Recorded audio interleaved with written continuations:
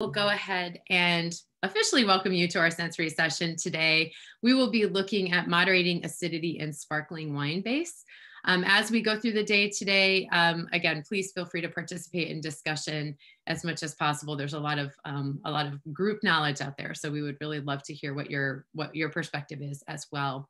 Let's go ahead and get started, maybe by introducing ourselves. If you guys want to use the chat function, if you want to just write your name and whatever vineyard or winery you're coming to us from.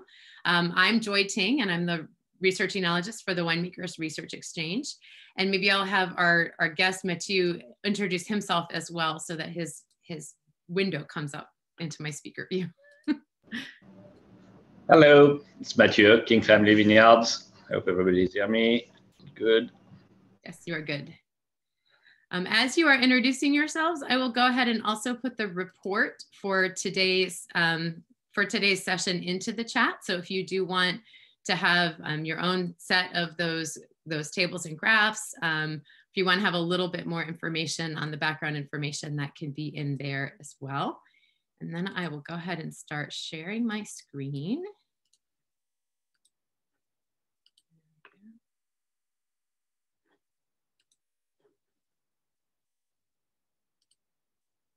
There we go. All right. So as we get started today, let me see if we can see the chat. Here we go.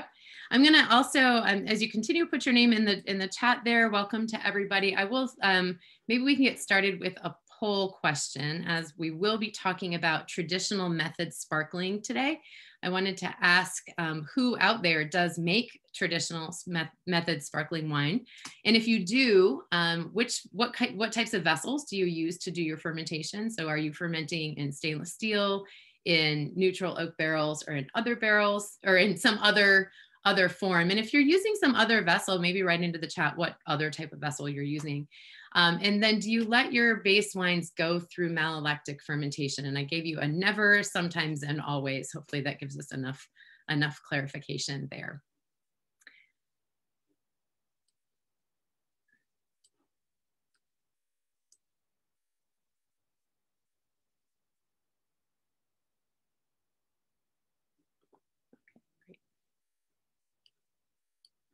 Okay, we'll let that go just for another minute. But as we do that, I thought it might be a good thing to start today just by talking a little bit about sparkling, about the base wine for sparkling in general. So, you know, a lot of folks are making a regular, for example, regular Chardonnay. The base wine we're looking at today is a Chardonnay base.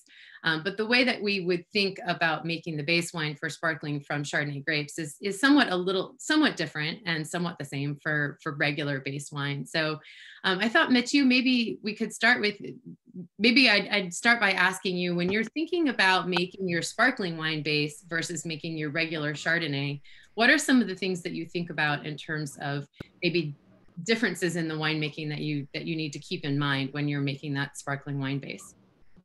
Harvest date, that would be the first the first thing. It seems pretty logic, but it's a really different wine to make, so you have to take that in consideration, even on the vineyard side. So you cannot decide like mid-July, oh, I'm going to do a sparkling, because most likely somebody has used some Captain on the vineyard, and then some Mancozeb on the vineyard, and then you cannot harvest your sparkling. So you still need to plan it a little bit in advance.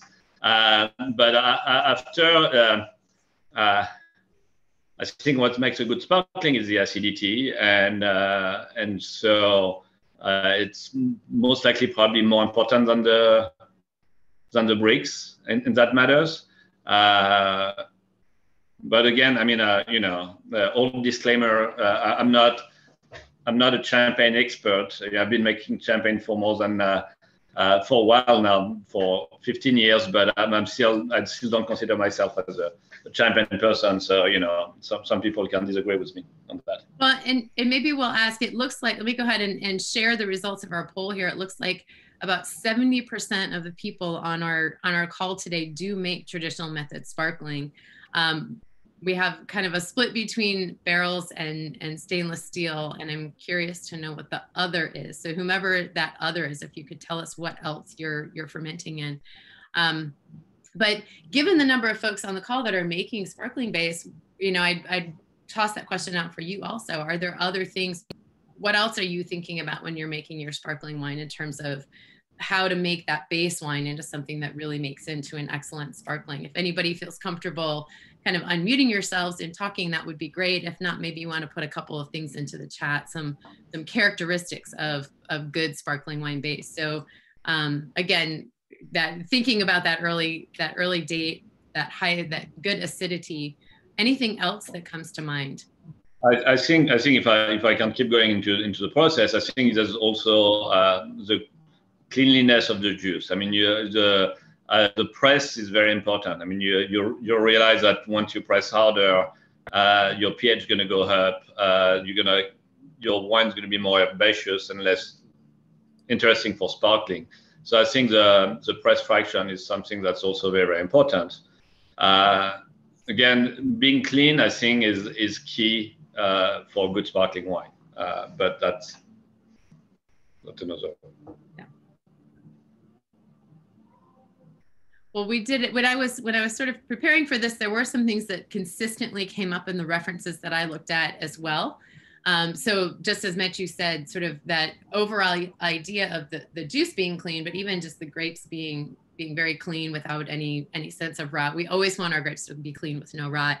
But we have to kind of keep in mind that we're going to be going through a very low sulfur environment, and any amount of browning or lacase activity is going to oxidize the wine and really, really show a lot when we get to the sparkling, the point where that wine is sparkling. Again, Matthieu brought this up, but just really being really very aware of freshness, both to have good acidity for the sensory part of freshness, but also having good pHs for microbial stability, right? Being able to limit any microbial spoilage that might be occurring. One thing that was really interesting to me in terms of thinking about this is that oftentimes we're really looking for a lot of varietal character, a lot of varietal aromatic. And a lot of times in sparkling wine, the base wine, that doesn't matter so much. And in fact, some of the resources I looked at said, you almost want to limit those for a certain type of sparkling wine to allow those tertiary characteristics of the yeast to show through. So that whether or not the grapes are neutral might depend on what type of sparkling wine you're trying to make. Very important to avoid any off aromas. So any hints of, H2S or volatile acidity or any of those things, as soon as you sparkle the wine, any of those things are going to be amplified as well. And then getting back to that idea that Matthieu already said in terms of ripeness, we want to avoid those super herbal characters, but also avoiding overripe grapes on the other side. That's the making sure you pick on time, just because that can lend to a heaviness in the sensory, but also higher alcohol that can impede your secondary fermentation later. So anything else here coming in? Ben Jordan says, are folks using later ripening varieties than Chardonnay? So picking in early August is not our favorite. So that's a great question, Ben. Our folks, maybe that's a good question. What types of varieties are you using for your traditional method sparkling? Matthieu, this pick was obviously Chardonnay. Do you make other traditional method out of a different variety, or it's just Chardonnay for you? No, just Chardonnay. Yeah. Okay. Classic. Yeah. How about our other sparkling producers out there? I know at Wineworks, we would use a direct press of Cabernet Franc as the base for the Blanc de Franc. And so that would come in a little bit later, just because your Cabernet Franc is going to come out later than that. If you have others out there, maybe write that into the chat and we can check back with that in just a minute. So Matthieu, tell us, we kind of want to start here by saying that as we move into talking about the experiment itself was not planned from the beginning. And so Matthieu will tell you kind of the story of how this evolved, but just to say that it's great that he's willing to share this with us as it evolved during the course of harvest this year. But there are a couple of elements that maybe aren't exactly what we would have planned ahead of time, but I think we still have a really good comparison to make as we keep going along. So that being said, Matthieu, how did you tell us a little bit about how all of this started? How did you start on this line of inquiry? What was the problem that presented itself, and what did you start to think about in terms of solutions? I mean, this experimentation was not planned, but I think 2020 wasn't planned, or if it was planned, it was a completely different plan. It didn't go as we were expected for so many reasons. But I'm not even going to go on the COVID side or the frost or anything. It's just 2020 was challenging altogether.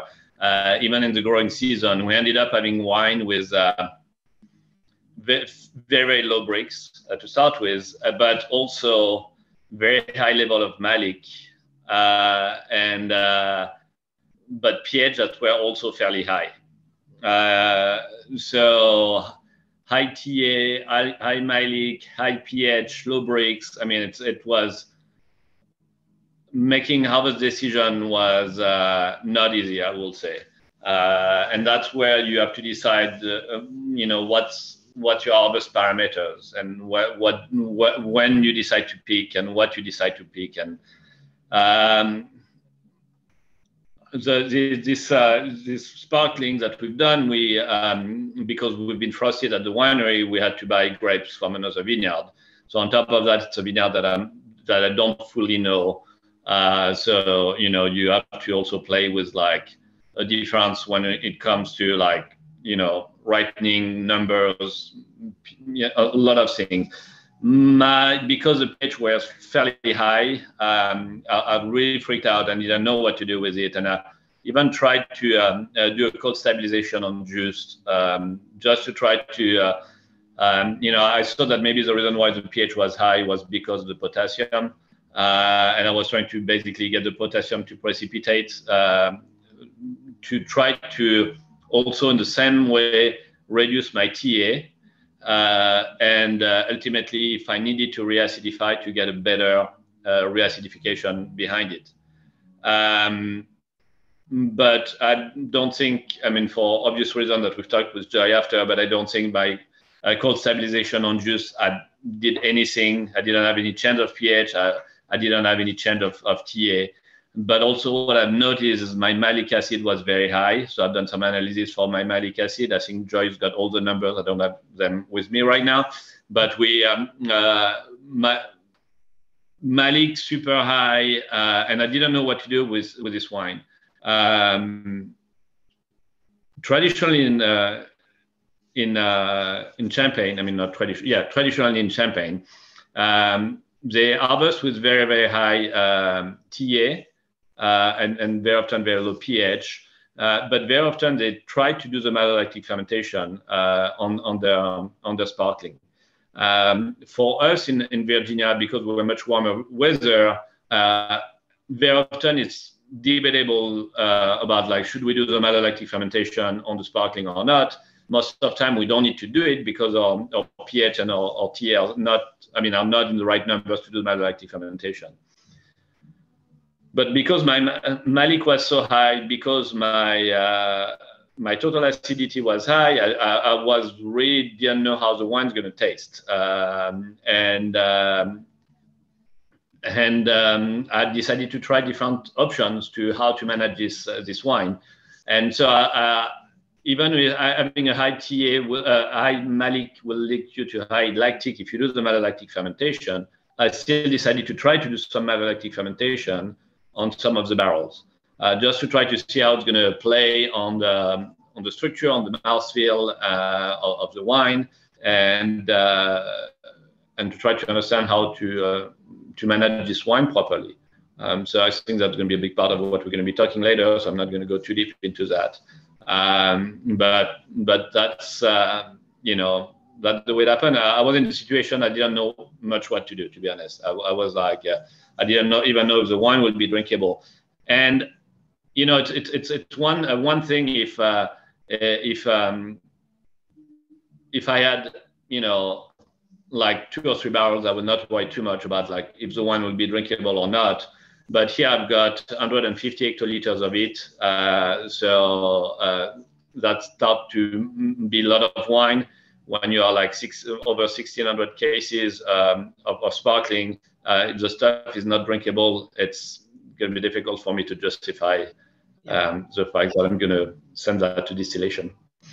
So hopefully we we'll navigate through some of the options that could be possible during that time. So, so before we move on, though, we do have a couple of folks that have piped into Ben's question here. So Ben, just remember, Ben asked if people are using later ripening varieties than Chardonnay just because of the logistics of picking Chardonnay so early. Michael Henney says that he's done Method Champenois and Viognier, and more recently on Chardonnay, which would be a little later. Randy Phillips from Cave Ridge says that they're using Riesling in their Charmat process. And Craig Allshouse says that currently they've got Seyval Blanc and Merlot in process. So some of those other options that might come in a little bit later. So, so as Matthieu said, basically the idea here was to deal with moderating the acidity in this particular sparkling wine base that came in with some really different sparkling wine numbers. So as we started kind of down this track, and Matthieu and I spoke about this, I think just about as soon as this fruit started coming in, I remember sitting in the lab at King Family trying to talk through what some of the options might be here. But just to kind of orient what the normal fruit chemistry targets might be for sparkling wine base, these come from two different sources I'm going to lean on pretty heavily for this particular material. Bruce Stocklin wrote a kind of a informative mini booklet. I don't know, it's mini booklet, I'm sorry, either large booklet or a mini book on Method Champenois that you can get off of the Virginia Tech Enology site. And it still has a lot of very useful information. So if you're interested in kind of soup to nuts, like front to back Method Champenois explanation, that's a good one.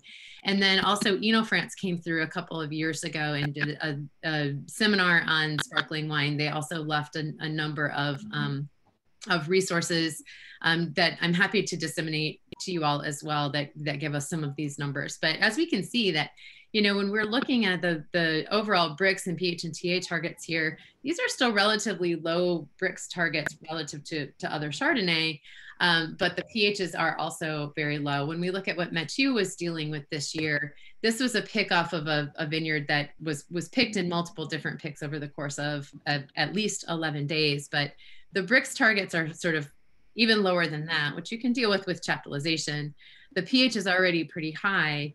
And the TA, given what's going to be needed to correct that pH, that TA might also be getting pretty high. So if we look back at kind of what is listed here for Champagne, as Matthieu pointed out, we see that the malic acid targets here are actually pretty high, but with the idea that malic acid can be at least partially dealt with through malolactic. And so that's really the beginning of this experiment, was to say, what happens if we let some of this go through malolactic? We acidulate it back to a reasonable pH, and then we let it go through malolactic. What does that do in terms of chemistry and in terms of the sensory as a sparkling wine base? That's not working. So there's one thing that I like to add with the previous reading is, again, like when I started making sparkling, one of my friends from school was from Champagne, and when I asked him, what are you picking characteristic when you decide to pick sparkling Champagne style, his comment was like 399. So 3 will be the pH, 9 will be the total acidity, but the total acidity in France is measured in H2SO4. So that will be something like 14.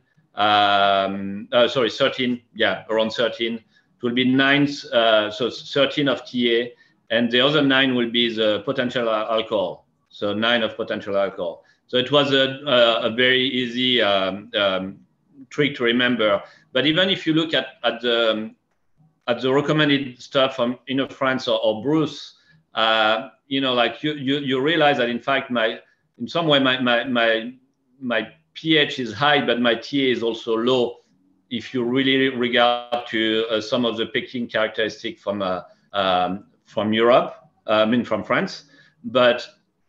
But one of the things that was not normal, I think, was, I feel like my malic was very high.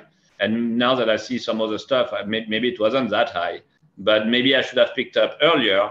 But this year being so diluted, when you harvest something at 14 Brix, and it's feel low already, and thinking that I should have picked it at what 13 breaks doesn't make much sense. So really like the correlation between the breaks because of the rain and then the acid ultimately was the main challenge on this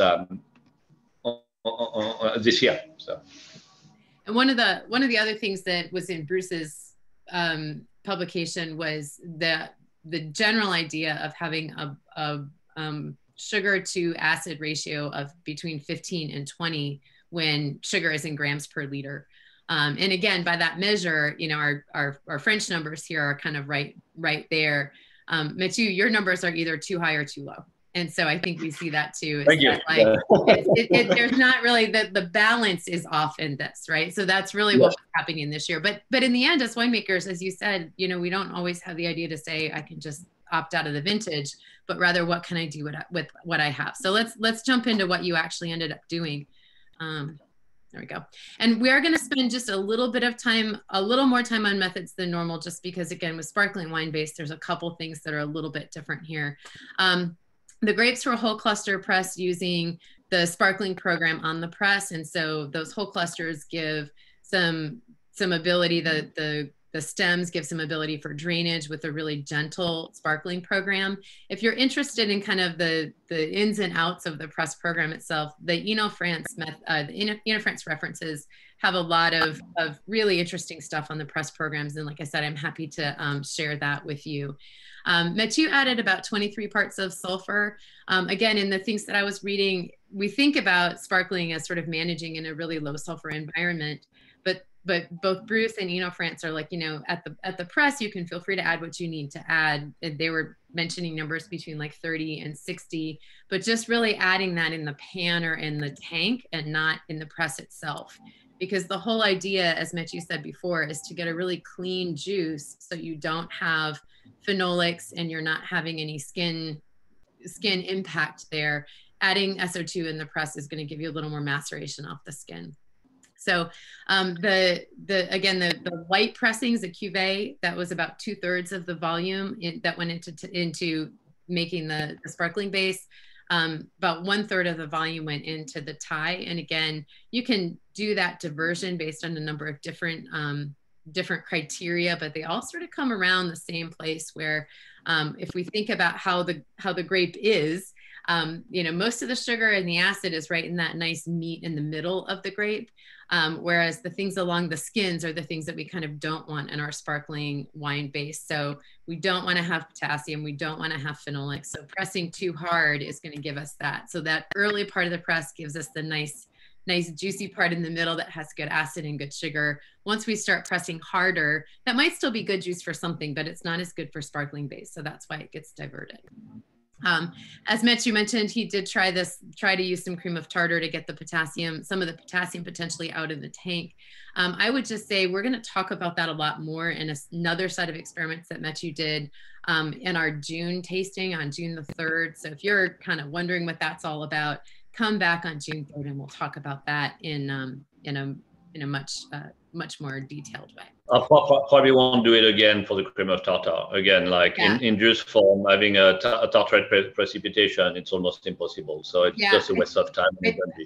I think that it works much better when you've got alcohol around. It doesn't work so much when you've got all that sugar and all that water. So so once the juice was racked, though, Matthieu, you inoculated, and you don't always inoculate. So I wanted to say I wanted to talk a little bit about why are you inoculating your sparkling and how do you choose your yeast? Again, you want something neutral, and granted, there's some wine there's some Chardonnay that I do with non-inoculation, but sometimes I end up with having some VAs that are still acceptable, but higher than what you need for sparkling. We'll talk more about VA later anyway, but still, it's DV10 it's solid, it's very neutral. You want something very neutral. Again, you don't want something that's going to develop a lot of flavor. And I think it's a steady yeast. You've got very little reduction, so very little H2S. It's again here I'm not doing a natural wine. It's I just want it to be clean. Yeah. So you also added bentonite and casein in the middle of the fermentation. So you want to say just a minute what those are there for? No, just in the tank fermentation, not in the barrel fermentation. In the tank. Okay. Okay. Yeah. You want to say what it's for in the tank? I mean, I always use bentonite and casein as an habit when I ferment in tank. Casein can help to remove a little bit of oxidative and bitterness in the wine. And bentonite, like when I think of it, I had no need to do it on a sparkling, because sparkling usually because it's Chardonnay that it's underripe, you don't have a lot of protein anyway. So there's no real need of adding bentonite. It's not like Viognier or Sauvignon Blanc where I really need to add bentonite during fermentation. But I do feel that it helps me to get a good, clean fermentation, and something that I'm doing almost, I'll probably write down the work order on this one without, Well, one of the things I brought it up because one of the things I noticed in the reading was they talked about, not necessarily for protein stability here, but if you do have any lacase around, bentonite and casein might help take that out. And so yeah, but I hope I don't have any lacase, because again, like if you have lacase, it means that your fruit is compromised to start with, therefore you should not do sparkling with it. Good point. So there was an acid addition again to correct that pH, and some sugar was added because we had low Brix. These were, and again, we went into, there were 8 barrels total. They were neutral oak. They were basically neutral oak barrels. They were older oak barrels, and then also into a tank. Couple other things here. A lot of Matthieu doesn't add nutrients, which works for his winery. One of the things they do talk about in the textbooks would really just to make sure you have a good nutrition environment. So I think Amanda was good to say a couple of weeks ago that, if things are working for you and you don't have stuck fermentations and you're not getting H2S, then just keep doing what you're doing. But just keeping in mind that nutrient add there is really for the idea that if you are getting H2S, that's going to, or VA, those things are going to be exacerbated once you sparkle the wine. And then also just recognizing that temperature is another kind of thing that might affect some things about our fermentation. So we had some barrels and we had a tank. The barrels, we didn't have the temperatures on these. We didn't have very much temperature information on this, but warmer temperatures are going to give us a little bit more neutral of a wine, and our cooler temperatures we would expect would give us a little bit more fruit and floral, but that's not always, that we don't always see all of that, and we'll see the example of that in just a couple of minutes. So the setup of the experiment then was we had 8 barrels total. 4 of them were meant to be allowed to go through malolactic, where 4 of them were treated in a way to make them stop. And then the tank itself was also treated in a way to make it stop. So Matthieu, do you want to talk about what you did to try to make it stop? Yeah, so I mean, usually I never had any problem stopping malolactic fermentation, because I just had usually like per barrel is like a tablet of sulfur, so it's like 5 grams per barrel, so it's 2.2 grams per hectoliter, 22 ppm. But usually when you've got a pH that is like around 3, like your 22 ppm goes of sulfur addition goes a long way, and usually that's enough to prevent malolactic fermentation. But on this time, because I feel my pH was a bit higher, I did add some chitosan at the same time. So I did add a little bit of chitosan with my sulfur addition. We'll see in a minute. Okay, yes. So when we look at so just so that you know what's in front of you, the first flight then is going to be the comparison between the barrel fermentation that only went through alcoholic fermentation and the barrel fermentation that was allowed to go through malolactic.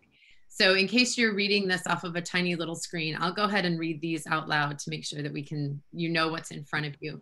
If you're in group 1, wine 200 underwent alcoholic fermentation. Wines 534 and 409 underwent malolactic fermentation. If you're in group 2, wines 418 and 796 went through alcoholic fermentation only, and wine 679 went through malolactic fermentation. If you're in group 3, wines 847 and 555 went through alcoholic fermentation, and wine 220 went through malolactic fermentation. And if you're in group 4, wine 151 went through alcoholic only, and wines 510 and 836 went through malolactic.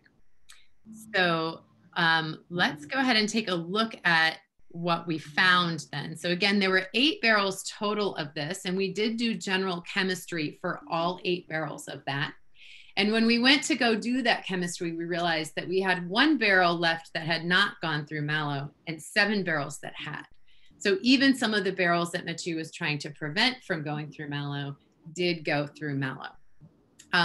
What we can see, so what you see with the data there is on the malolactic column, that's the average for the 7 barrels, and the number in parentheses is the standard deviation. So it gives you an idea of what kind of variation we had within those 7 barrels. The 1 barrel that you're tasting, the information for that is that third line that says sensory. That's your that's the wine you have in front of you for malolactic, the one that we chose for that. And we basically just chose it as the one that was the twin barrel for the one that didn't go through alcoholic. So we can very quickly see here that we do have a big difference in volatile acidity between the barrels that went through malolactic have considerably higher VA than the ones that went through alcoholic. We do see also a big difference in pH as a result of that, and the difference in TA. Now, those are all things that we expect for malolactic fermentation, but it's interesting to see sort of what magnitude of difference that we would see there. And again, just realizing that we started with a fair amount of malic acid here. So, 5.5 grams is not a small amount of malolactic to start with. And so we do see that big shift. Now, Matthieu this isn't the only lot of this. This isn't the only pick that Matthieu did this with. He did the same thing with a pick that came in a few days later. And so I wanted to share that information with you as well, just to see if that kind of, if what we see happening in the one that we're doing sensory on also holds in the one that we're not tasting, and it really does. In this case, we had 3 barrels that did not go through complete malolactic, and 5 barrels that did. And I will say that column for alcoholic there, that was anything that hadn't completed malo. So you'll notice there's a little bit more variation in that one. Some of those had gone through a little bit of malolactic before we caught them and they got stopped. So, but we see that same trend once again, that we do see that notable increase in volatile acidity. That is a significant difference there, as well as those differences in pH and TA. So again, these are things that we expect to have happen with malo, but just looking at how much that shifts, I think is really interesting to me to see. So as we move into kind of the sensory part, let me see if I can get to my next poll here. Ben is asking if I inoculated for malo, no, it's all native malolactic fermentation. I'm sorry?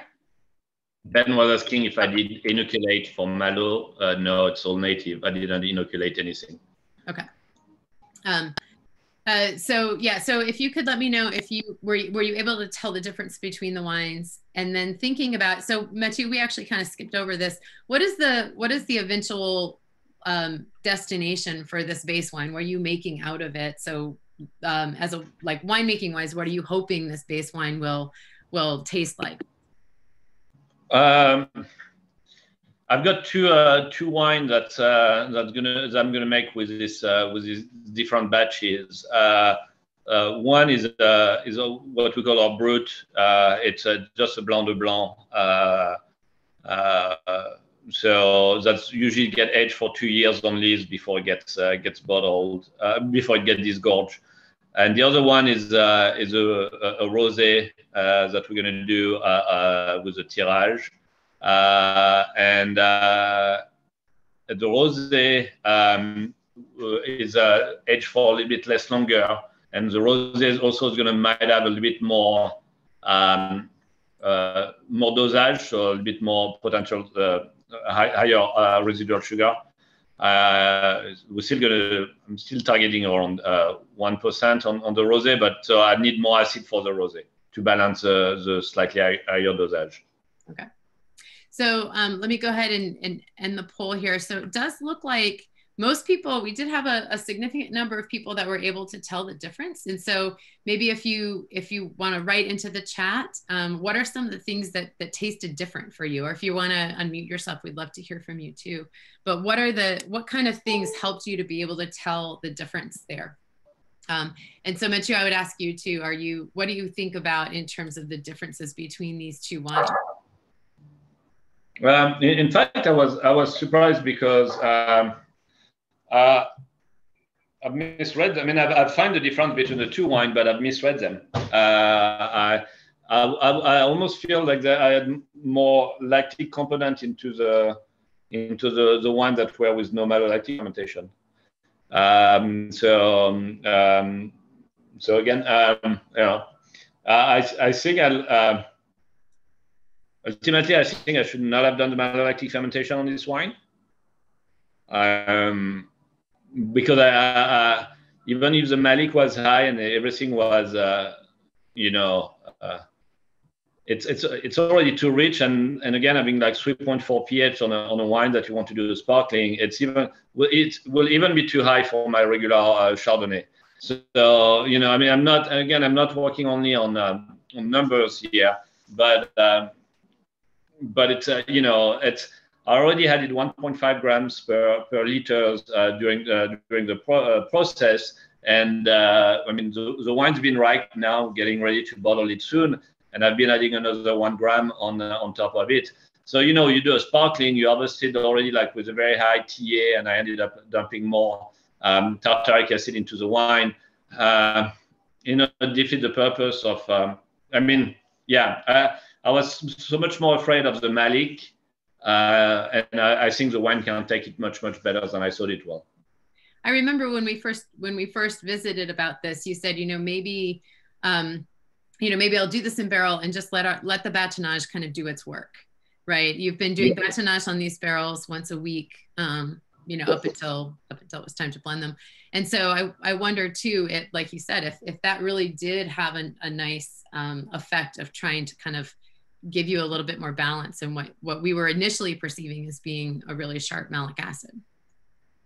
But also, I mean, what I've learned with this batch is, in fact, I need to be much more aggressive with chitosan or with more higher level of sulfur to prevent the malolactic fermentation. Because if I leave it in barrels, I thought the other years I was able to keep my malolactic fermentation to start, and I'm not going to say that I was 100% without malolactic fermentation going, but I was very surprised on this one where I tried to do the right thing to not get the malolactic fermentation happen, and yet it did happen.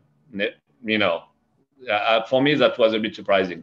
So and there's other wine where I want it to happen and it doesn't happen, and the one that So again, it's wine with low alcohol, so it's much more. It would be easier for the malolactic fermentation to start working.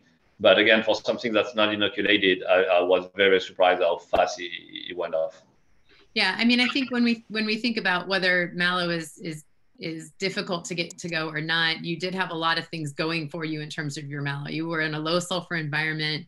It was a barrel ferment, so it was slightly warmer. You didn't have that coolness of the tank to keep it.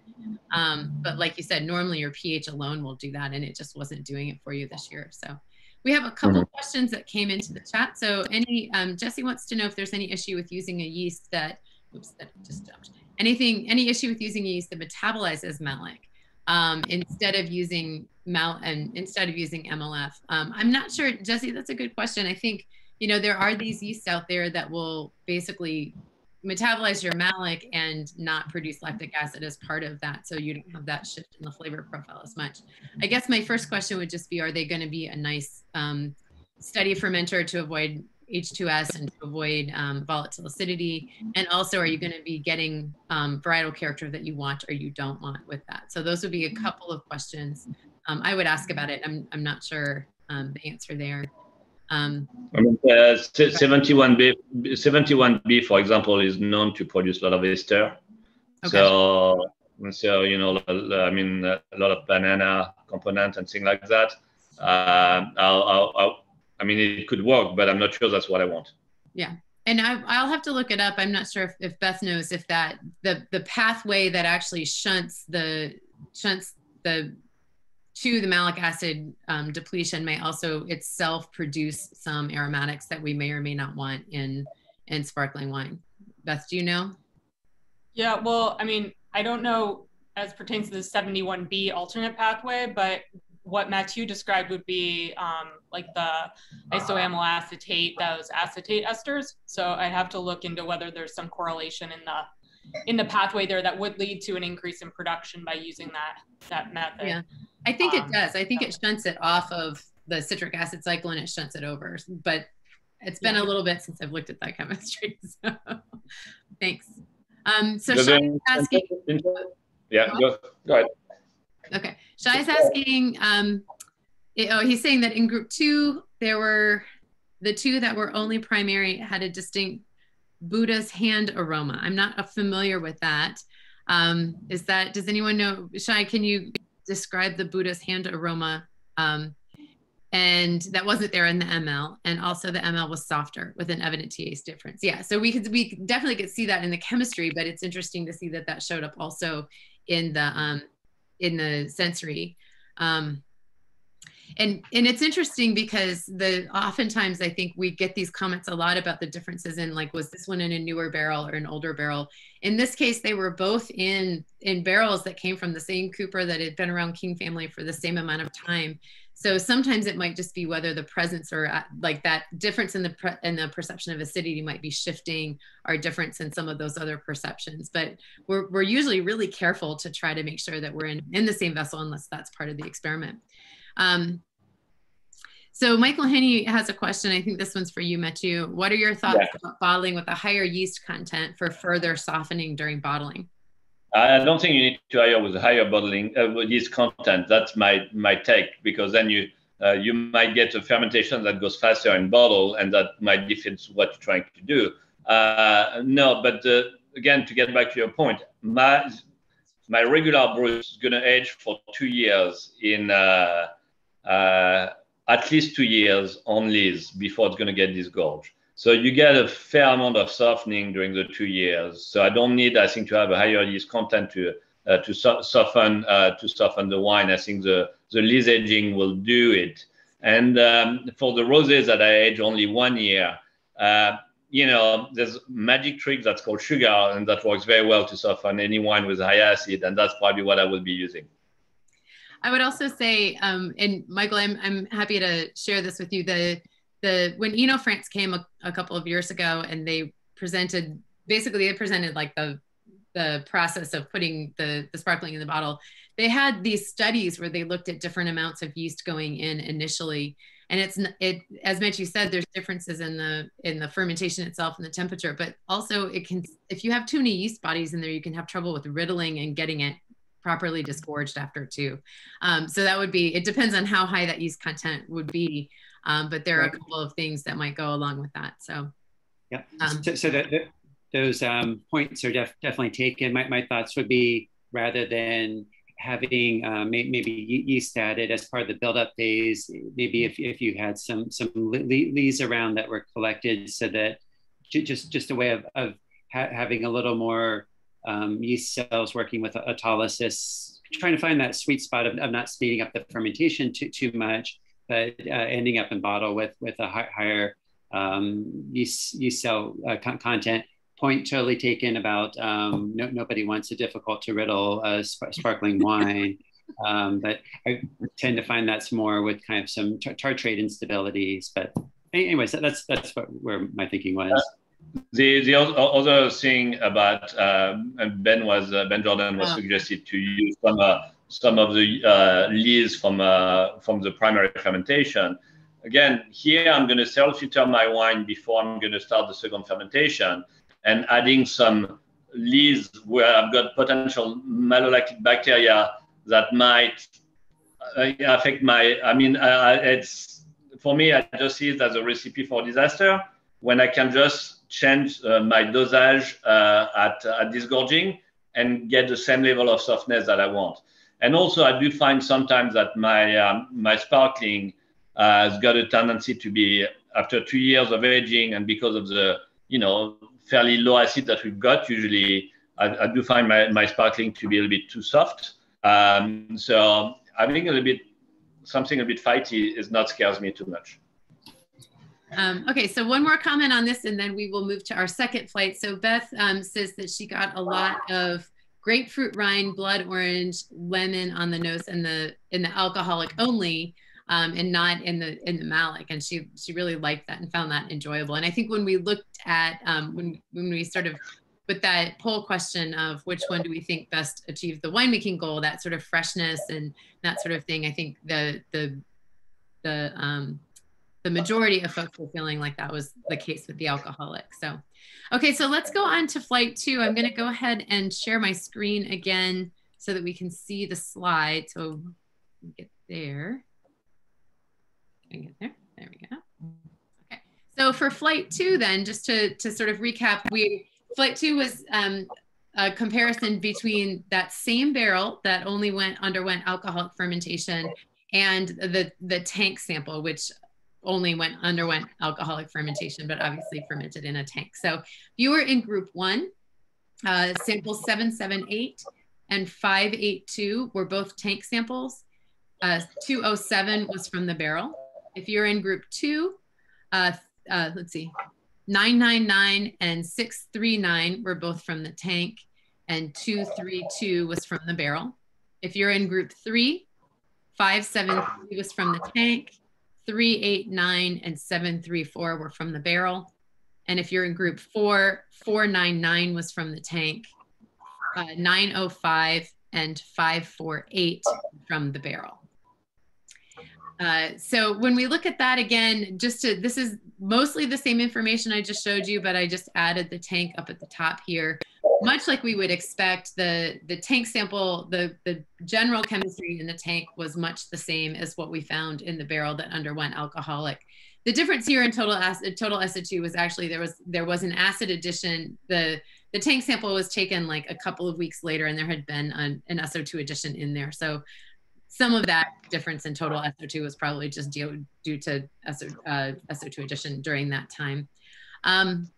And we do see a difference here in alcohol. And again, that was a difference in chaptalization between the two. These weren't originally meant to be kind of right next to each other. So do keep that in mind as you look at your sensory.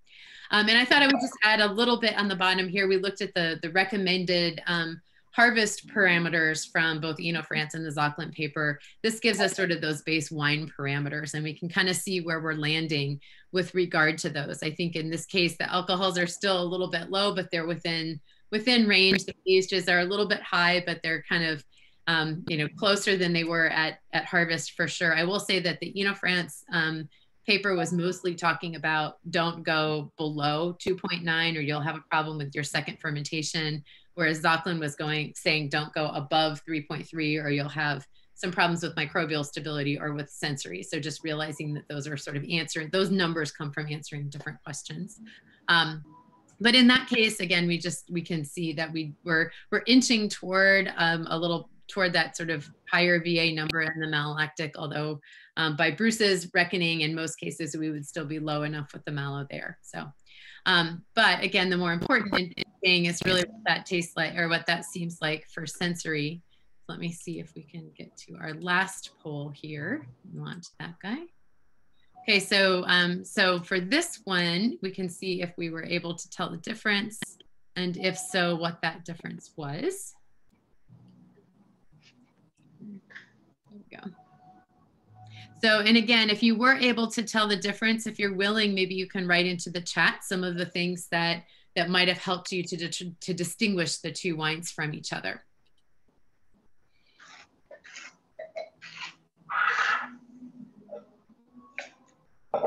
And again, thinking about what would be best for that winemaking goal of getting to that middle part, which again, I mean, blending helps as well. So I'll go back to you, Matthieu, on this. What do you think about the tank versus the barrels? I mean, I think like there's something that I like with the tank. It's a brightness. I mean, again, it's very crisp, maybe too much, but at least it's very sharp and very crisp. And I think, for example, that will be used into my rosé batch. Because I feel like it's going to give me this brightness that I'm looking for. But as a stylistic for what I do here usually, for my regular, for the Brut, for the Blanc de Blanc, I think the barrel fermentation is definitely more where I want to be, but with no malolactic fermentation. Okay. So yeah, so it looks like we had a lot of people be able to tell the difference between the wines. So again, if you're willing, maybe write into the chat and tell us what was different for you between those wines. My chat might be getting stuck a little bit, so it seems to be loading slowly.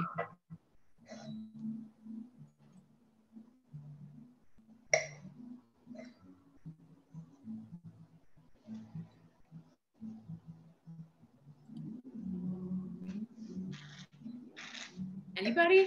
Any differences between these wines that helped you? Lots of people were able to tell the difference here.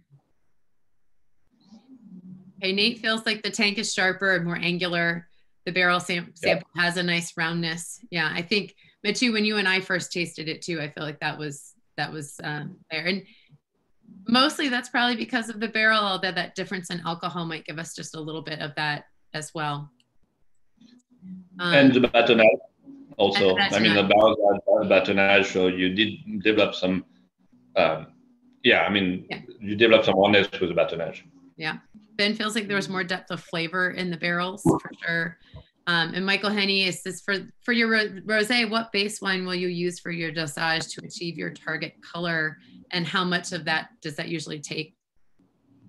Petit Verdot, and it depends of because when I go with my dosage, when I work on my dosage, I'm working with two different things. I'm working with the sweetness and I'm working with the color. So I have to decide which kind of color I want, and then after I have to decide which kind of sweetness I want. So that's I'm combine these two parameters to build up my dosage every year to fit the wine. And it's obviously I might have to use a little bit more sweetness on the 2020 compared to the 2019, and therefore I will try to keep the same amount of red wine going in there, but so what will change will be the amount of sugar. So it's not an easy answer, Mike. I don't have I'm doing it as I go, so I don't have a true. I mean, I've got a method of how I do it, how I get there, but I don't have a formula that's already made. And Matthieu, are you making the Petit Verdot? Are you making for the dosage in a specific way, or is it just? Nope. Nope. I mean, I probably should, but I don't. And you're at the end, you really don't need a lot. And the reason why also I choose Petit Verdot, it's what I've got the most color here, and I think it works well. Who knows, if I had some Chambourcin, I might have used Chambourcin instead of a light style Chambourcin with heavy color. Might have worked maybe better to do that, but it's not something that I've got. So. There are the Eno France materials. They go through. There's one of those presentations that's all about making sparkling rosé, and they go through all of these things about how to make your red different in order to blend it in to make your rosé. But that's probably for people that are making a whole lot of it too. So yes, I've made 250, 300 cases of rosé so far. Once I get 1,000 cases of rosés, and maybe I'll start to be a little bit more precise with the wine for my dosage. Exactly. Okay, so Jocelyn says that the higher acidity in the tank samples makes it more linear, and I think we have that more linear structure there. Shai felt like there was a weight difference in the barrels and complexity, and some character there that gave it a slight cookie dough aroma, which I get that sort of richness in it. And there is that I feel like that linearity gives us a little bit different perception on the palate in terms of that acidity response as well. Jocelyn also feels that the astringency was more apparent in the barrel with ML, as well as the aroma is distinctly more oak. And yeah, again, just that's always fascinating to me, how the difference in the chemistry of the wine will show us these barrel differences. But we do know too that, you know, no two barrels are exactly the same because they come from different trees. So we can do the best that we can to control that as much as possible, but there are always those barrel differences too. So it's hard to interpret those kinds of things, whether that's about the base wine in barrels in general, or if, you know, two barrels are same cooper, same year, but they still came from different trees. So just yeah, but I think we can. I think overall, all the one that had the malolactic fermentation, I had I was feeling that it was tasting more like barrel. Again, I think that there's something with the malolactic fermentation flavor that's always make me feel like the barrel is showing more. And it's not especially because of the difference of barrel. I think it's a perception in general. I would agree with you in the sense that I often get sensory responses where people will mention the perception of oak in things that were fermented in stainless steel when we do our blind sensory kind of thing. So even if it's in stainless steel, if it's gone through malolactic, we often sort of the set of flavors and aromas that we associate together are so strong that we think about that as oak. So I think those are very tightly correlated in our sensory perception, for sure. And usually they go together, so that, I mean, it makes a lot of sense that we think about it that way. So well, I do want to make sure to honor everybody's time, so I'll kind of do a last call for questions or comments here. We will be, you know, I do have a little bit more introductory material that I'll put into the report for this. And like I said, those two resources, if you're interested in kind of digging deeper into this topic, Bruce's Method Champenois, PDF is available on the Virginia Technology Notes website, and the Eno France materials. I am happy to get those to you if you're interested in delving deeper into that. So last thoughts, Matthieu? No, I mean, again, like, I think it's very often it's in bad years that you learn the most, and probably never work that much on like Malik and base wine if you would have had a normal vintage. So I'm not going to say I'm thankful for 2020, but I mean, at least I've learned something, and maybe next year I'll make a better sparkling wine. So, you know, like, you never know. It's year after year, you kind of like learn a bit more about where you want to be and what works for you, and yeah, so there's always something to learn. Yeah. Well, thank you so much for sharing with us what you were working with and what you were learning along the way. And so many thanks to Matthieu and to King family. We also always want to thank the Virginia Wine Board for funding, and thanks to each one of you for sharing your thoughts and your insights, and for filling out your sensory forms and helping us keep this rolling as we keep going. So hopefully I will see you in 2 weeks. And if either way, I hope that stays nice and warm near you and doesn't get too cold over the weekend. So thanks again, everybody, and we will see you next time. Thank you.